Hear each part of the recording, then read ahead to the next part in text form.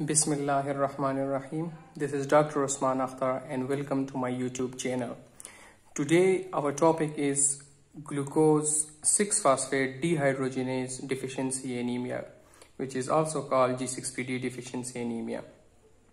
So it is a type of hemolytic anemia where there is a deficiency of glucose 6-phosphate dehydrogenase enzyme, and most important, this is a genetic disorder. So first of all, we should understand which type of genetic disorder is this. So look at here, G6PD gene is basically present on the X chromosome.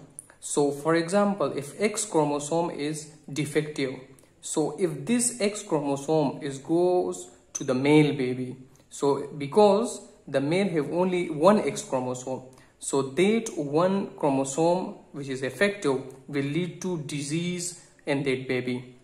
But if one effective X chromosome goes to a female baby, so because female baby have two X chromosome, so this baby one will be effective X chromosome and another will be normal. So this baby, female baby, usually they are carrier. So X chromosome is effective in this G6PD deficiency anemia, so it is only seen in male babies, while the female babies act as a carrier. So let's go into the role of glucose 6-phosphate in a RBC. How its deficiency causes hemolysis. Under the normal metabolism in our body, free radical is produced. So these free radicals usually damage our cells through DNA destruction or damage, through protein damage or cell membrane damage. For these free radicals, to neutralize these free radicals in our body, we have antioxidants. For example, glutathione. These glutathione usually act in a reduced form. So whenever the free radical is produced in our body, this reduced form of glutathione act on these free radical and make them neutralize, and itself goes into the oxidized form. So for glutathione to act, we need its reduced form, but here it is on oxidized form. To convert it into the reduced form, we need NADPH. So we are concerned here with RBCs. So if we look at the RBCs, this NADPH is come from the glycolysis, and the most important source is this when the glucose 6-phosphate is converted into 6-phosphogluconate by the enzyme action of glucose 6-phosphate dehydrogenase. So in this condition where we have glucose 6-phosphate dehydrogenase deficiency, so there will be reduced NADPH production, or we can say deficient or absent. So but here it will be deficient, so reduced or we can say less amount of glucose 6-phosphate. There will be reduced, or we can say less amount of NADPH, so less amount of glutathione will be converted from oxidized form into reduced form. So here we don't have enough NADPH, or in other words we can say we have limited or reduced or less amount of glutathione. So these free radicals will damage these RBCs. In spite of destroying the RBCs, these free radicals sometimes can damage the hemoglobin. So whenever these free radical damages the hemoglobin, these damaged hemoglobin sometimes stored, or we can say form inclusion bodies inside the RBC, which we will call Hens bodies. Or sometimes these inclusion bodies in the RBC or Hens body in the RBC, when they pass from the spleen or reticuloendothelial system, these macrophages eat that inclusion part of the RBC, which on peripheral smear later on looks like a bite cell. So bite cell and Hens bodies are seen in G6PD. However, these Hens bodies are also seen in the thalassemia. We should know when these free radical increase in our body, which we also call increased free radical stress in our body. So look at here. Some infections like viral hepatitis or pneumonia, or food for beans or red wine, these can increase the free radical in our body.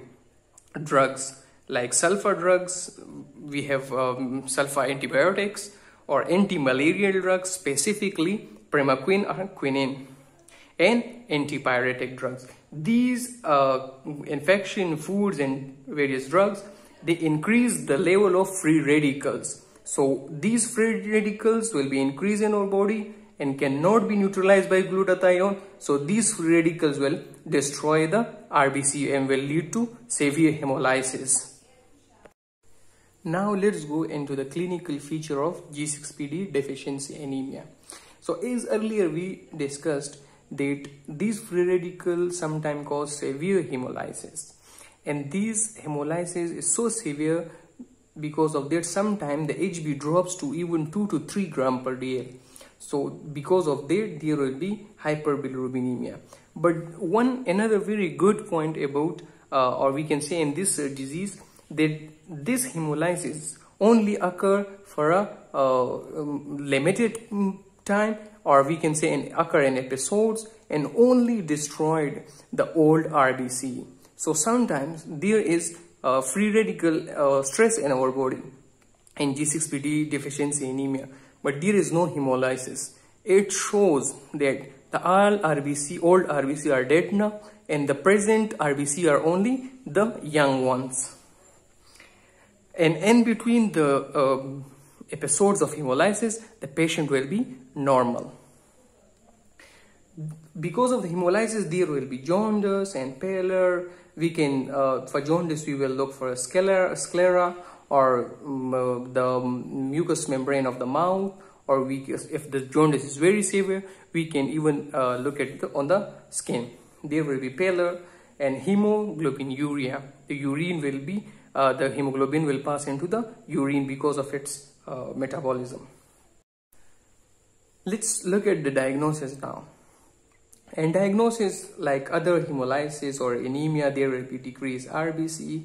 If we look at the urine routine examination, there will be hemoglobinuria. On peripheral smear, as we discussed earlier, there will be Hen's bodies, which are inclusion bodies.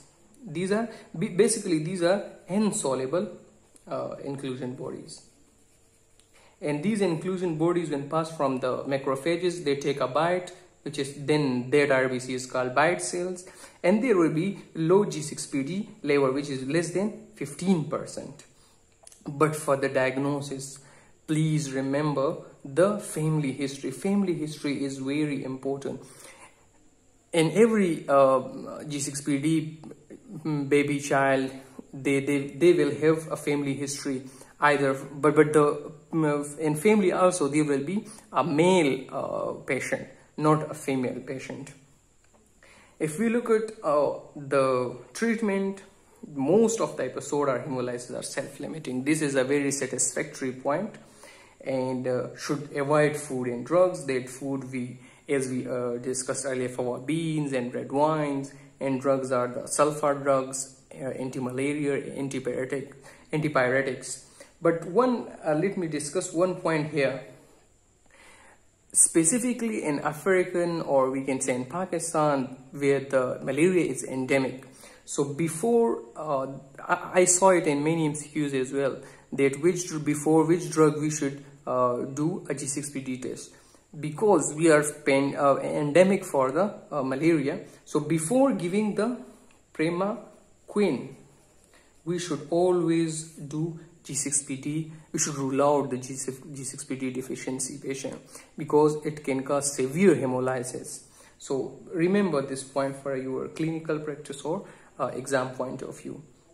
And if for infections, we should use proper antibiotic, because that, as we discussed earlier, that viral hepatitis and pneumonia can increase the free radical stress in our body and can cause severe hemolysis. And if the hemolysis is severe, we should go for blood transfusion. Thank Thank you so much.